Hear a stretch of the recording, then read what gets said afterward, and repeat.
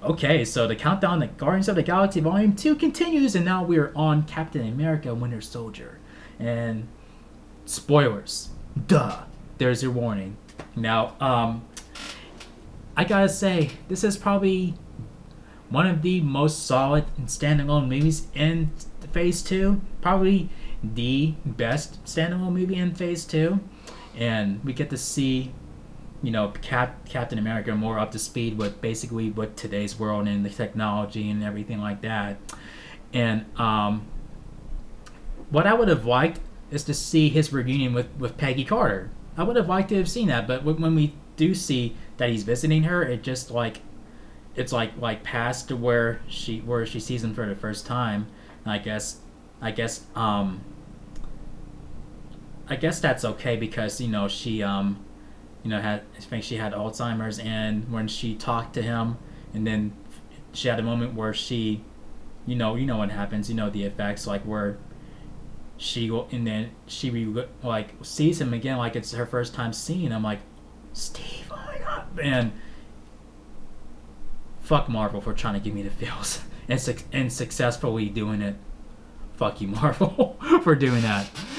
But and then the next thing we know, we find out that there's a Winter Soldier. He's basically, tried to, tried to kill Nick Fury a couple times, and where it seems like he did kill him successfully the second time, and then we eventually find out that the Winter Soldier is Steve's homeboy, his bro, Bucky Barnes. And actually I actually knew that, like from the comic book history, but I've seen this movie more than once. When I saw it like the second or third time, I heard people below me gasp when they revealed that it was Bucky, like so I was just up in my seat laughing, like just with satisfaction, like yep, that's pretty awesome that they didn't know that. So that basically puts Captain America in the pickle, like where he is forced to go against his best friend to stop Hydra, and Hydra is basically taking over Shield and everything, and it's ridiculous. And that dickhead senator from Iron Man 2, it turns out he works for Hydra as well. Like what? And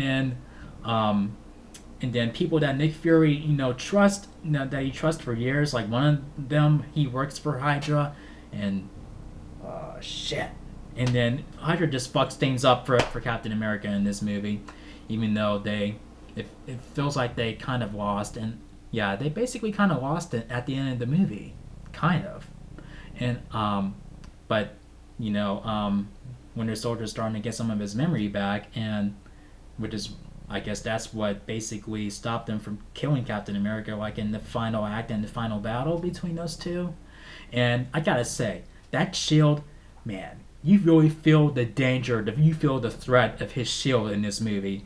Like when he throws it and it hits a van, and when it hits a van, or if it goes through a submarine or whatever, I mean, you're like, damn, I think I would be dead or have serious injuries if that shield hit me.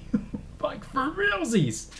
And they made Captain America a lot more badass. He fights better, and he's basically he's like king shit in this movie now. I mean, and he still has the Boy Scout qualities that he requires, but still, they had a perfect balance there. So, without all being said, it gets five. I said it gets five solid, shield swings out of five. So, yeah, I mean, disagree if you will, but it's a fantastic movie. And then we get an end credit scene introducing Quicksilver and Scarlet Witch, and then that's something to be ready for, like when we see them in Avengers: Age of Ultron.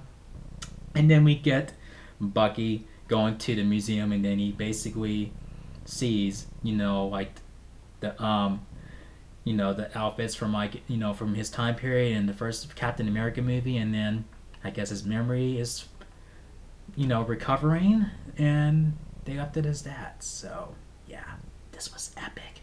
And If you guys enjoyed my review on this movie, make sure you thumb up the video and click subscribe if you're new to the channel. Thank you for watching, and I'll see you guys in the next video. Peace out, y'all.